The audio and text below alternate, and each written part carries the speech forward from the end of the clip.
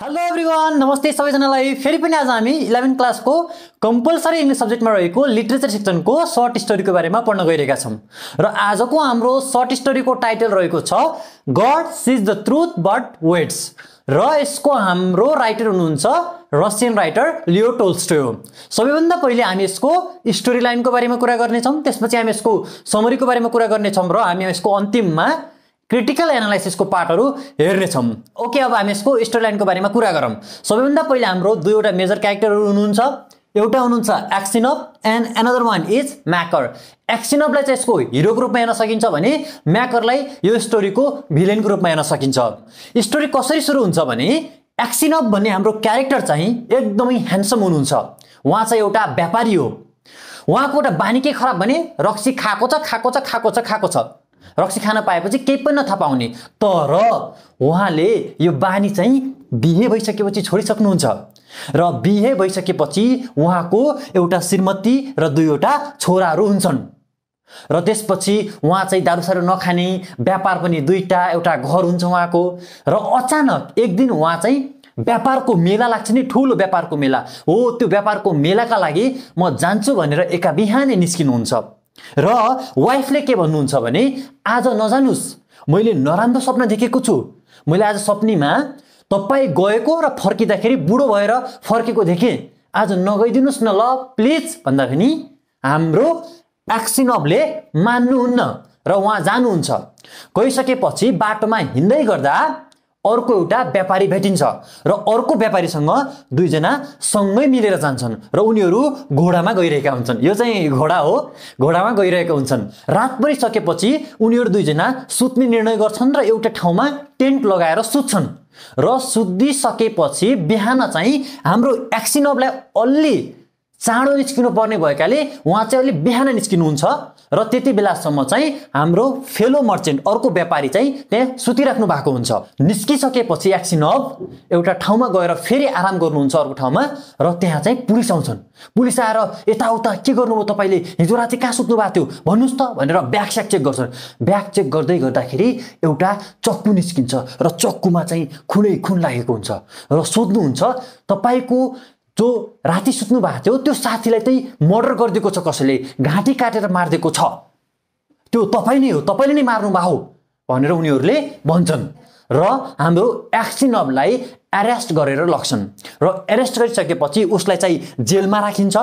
जेलमा राखिसकेपछि धेरैचोटि पनि हाम्रो यो एक्सिनोभले पिटिसनको लागि एप्लाई गरे पनि पिटिसन सब क्यान्सल हुन्छ। र एक दिन चाहिँ एक्सिनोभको वाइफ आउनुहुन्छ दुईवटा बच्चाहरू लिएर र भन्नुहुन्छ मैले तपाईँलाई अस्ति नजानु भनेको होइन र अस्ति मैले भनेको कुरा मानिदिएको भए यस्तो हुन्थेन नि, तपाईँले मानिदिनु भएन, मैले भनेकै थिएँ कि मैले एकदमै नराम्रो सपना देखेको छु भनेर वाइफले भन्छन्। र त्यति भनेर आफ्नो हस्बेन्डको विश्वास नगरेर वाइफ पनि छोडेर हिँड्छन्। त्यसपछि एक्सिनोभलाई चाहिँ 26 वर्षसम्म जेलमा राखिन्छ। र यो 26 वर्षको अन्तरालमा उसलाई सिरिया पनि पठाइन्छ र उसले जेलभित्र बसेर धेरै स्किल्सहरू सिकेको हुन्छ र थोरै पैसा कमाएर किताबहरू पढ्ने गर्छ उसले। र उसले एकदमै नलेजेबल पर्सन भएर उसले चर्चमा गएर कुनै बेला गाना पनि गाइदिने, जेलमा कुनै झगडा भयो, फाइट भयो भने भलादिमी टाइपले उसले त्यो झगडालाई सल्भ पनि गरिदिने र जेलमा त्यसलाई सबैले इज्जत गर्थे। ऊ मान्छे चाहिँ एकदमै बुढो भइसकेको थियो, कपालहरू पनि फुलिसकेको थियो र ताकत पनि त्यति धेरै थिएन। र एक दिन चाहिँ नयाँ क्रिमिनल्सहरू आउनुहुन्छ र नयाँ क्रिमिनल्स आइसकेपछि सोधिन्छ नि त तपाईँ कुन चार्जमा आउनुभएको, तपाईँको क्राइम के हो भनेर सोधिन्छ नि। हो त्यस्तै सोध्दै गर्दाखेरि न्यू क्रिमिनल्सहरूको बिचमा पनि एउटा रियल मर्डरर बसेको हुन्छ। जुन हाम्रो फेलो मर्चेन्टलाई मार्ने मर्डरर हुन्छ नि त्यो चाहिँ त्यसमा आएको हुन्छ। र त्यसलाई सोध्दै गर्छ, त्यसले के भन्छ भने 26 वर्ष अगाडि चाहिँ मैले क्राइम गरेको थिएँ, त्यसको सजाय चाहिँ मलाई मिलेन, तर अहिले कुनै पनि मैले क्राइम गरेको छैन र अहिले मलाई सजाय मिलिरहेको छ भनिसकेपछि हाम्रो एक्सिनोभलाई थाहा भइहाल्छ कि यही नै हो जो त्यो फेलो मर्चेन्टलाई मार्ने र जसको कारणले म यहाँ जेलमा छु भनेर एक्सिनोभले थाहा पाउनुहुन्छ। र ऊदेखि एकदमै रिसाएर उसँग जेलमा बोल्न छोड्नुहुन्छ। र हाम्रो म्याकरलाई पनि थाहा भइसकेपछि म्याकरले पनि के गर्छ भने ओके यो बुढो मान्छेलाई चाहिँ मेरो कारणले धेरै दुःख पाउनु भएको रहेछ, अब चाहिँ यो बुढो मान्छेलाई जेलबाट जसरी भए पनि निकाल्नु पर्छ भनेर म्याकरले सोच्छन्।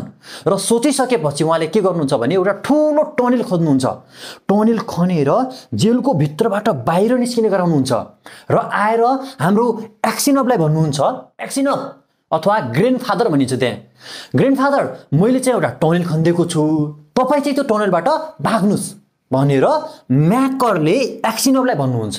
तर म्याकरले भनेको एक्सिनोभले मान्नुहुन्न र भन्नुहुन्छ म जाँदैन, किन जाने, अब यो 26 वर्षपछि को छ, मेरो बच्चाहरू कहाँ छन्, मेरो वाइफ बाँचेको छ कि छैन, मैले आधा जिन्दगी यही काटिसकेँ, म जाँदैन, मलाई यही नै ठिक छ, सबैले इज्जत गर्छन् भनेर हाम्रो एक्सिनोभले त्यो रिक्वेस्ट रिफ्युज गर्नुहुन्छ। र म्याकरले पनि जान दे, झन् मैले तपाईँले हेल्प गरौँ भनेको, जान दिनु न त भनेर भन्छ। र एका बिहानै त्यो टनल खनेको त देखिहाल्छन् नि सोल्जर्सहरूले, सोल्जर्स र पुलिसहरूले देख्छन् कि त्यो टनल खनेको छ र सबै क्रिमिनल्सहरूलाई एउटा लाइनमा राखेर सोध्छन् कि यो कसले खनेको भन्नुहोस्, त्यसलाई चाहिँ हामी इन्काउन्टर गर्छौँ भनेर पुलिसहरूले सोध्दै गर्दा कसैले पनि भन्दैनन्। पुलिसहरू आएर अब हामी एक्सिनोभसँग सोध्छौँ भनेर एक्सिनोभको नजिक आउँछन्, किनभने एक्सिनोभ जेलको एकदमै रेपुटेड पर्सन, एकदमै अनेस्ट र एकदमै ट्रस्टवर्दी पर्सन हुन्छ। र पुलिसले आएर सोध्नुहुन्छ कि एक्सिनोभ तपाईँलाई थाहा छ यो कसले खनेको टनेल भनेर सोध्दै गर्दा एक्सिनोभले चाहिँ भनिदिनुहुन्न। चाहेको भए त एक्सिनोभले भनिदिनु सक्नुहुन्थ्यो नि त, किनभने त त्यो मर्डररले फसाएको थियो एक्सिनोभलाई, 26 वर्ष जेल सजाय काटिराख्नु परेको छ एक्सिनोभको कारणले। तर एक्सिनोभले म्याकरलाई नफसाउने निर्णय गर्नुहुन्छ र भन्नु हुँदैन। त्यो देखेर हाम्रो म्याकर जुन रियल मर्डरर छ नि त्यसको दिल पग्रेर आउँछ, उसको मन पुरै बदलिन्छ र आएर एक्सिनोभको खुट्टामा ढोक्दिएर भन्छ कि मैले ठुलो गल्ती गरेछु, तपाईँ जस्तो मान्छेलाई फसाएर, ओके त्यतिखेर त मैले फसाएँ, तर अहिले चाहिँ म तपाईँलाई बचाउन चाहन्छु, म चाहिँ कन्फेस गर्न चाहन्छु कि त्यो क्राइम मैले गरेको थिएँ, तपाईँले होइन, र तपाईँ छुट्नुहुन्छ भनेर हाम्रो म्याकरले पुलिसको अगाडि गएर कन्फेस गर्नुहुन्छ। र कन्फेस गरिसकेपछि पुलिसहरूले के निर्णय गर्छन् त भन्दाखेरि हाम्रो एक्सिनोभलाई चाहिँ रिलिज गर्नुपर्छ है भनेर अर्डर आउँछ र एका बिहानै रिलिज गर्नको लागि पुलिसहरू जेलमा पुग्छन् र जेलमा पुगिसकेपछि त्यहाँको दृश्य कस्तो हुन्छ भने हाम्रो एक्सिनोभ मरिसक्नु भएको हुन्छ। र अब हामी यसको क्रिटिकल एनालाइसिसको बारेमा पढ्नेछौँ, जहाँ हामी सेन्ट्रल थिम र मेजर पोइन्ट्सको बारेमा डिस्कसन गर्नेछौँ। Okay, after the storyline and the summary, we will discuss about the critical analysis or the central theme of this story. And for this purpose, I have mentioned 4 major points. They are injustice, faith, acceptance, and forgiveness. Okay, let's talk about the first point, that is injustice. Here we can raise a question that how can the government officials declares the Aksionov as the guilty without proper investigation? For example, what about the stolen money? And what about the fingerprints in knife? So, if the government officials have conducted the investigation properly, the Aksionov wouldn't have to invest 26 years in the jail. The second point is faith. We should always believe in God. We should have a faith in God. Because slow or fast, God is there for both evil and good, to punish and to reward. For example, Aksionov also get clean sheet at the last. Okay. The third point is acceptance. Macker accept his crime and he confessed in front of police that he had murdered that fellow merchant. And by doing this, Macker wins the heart of Aksionov, and Aksionov forgive the Macker, and there is the win-win situations for both. Okay, this much for today.